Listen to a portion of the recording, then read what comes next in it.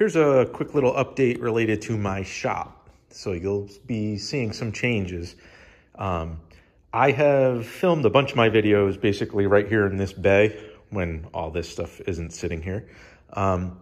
But this little well-lit shop is where the Fiat 131 Abarth is, and now where my 131 Brava, the 81 is.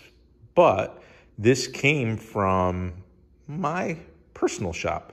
So this space is actually my brother's, and I've just been using it because it's so well lit to make videos. And some of my videos have been in a different facility, and I am moving out of that facility because I just acquired the space basically on the other side of this wall. And we've actually just cut this doorway in, but this is going to be my new shop. Needs work. So it's got another garage door there. It's running these old fluorescent lights that are buzzing and stuff. So I want to replace those with some LEDs. But the cool thing is, has a 2-post lift. So now I have a 2-post lift to do my work. So here's the Mark V Jetta that I recently did the headlights on, sitting in the lift in that bay. But I have a lot of stuff I have to get rid of.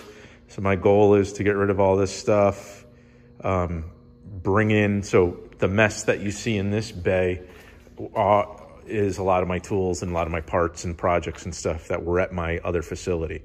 So I gotta get this space squared away with shelving and storage and whatnot, and then start putting my stuff away.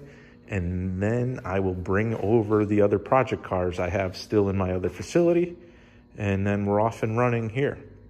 So lot to come here.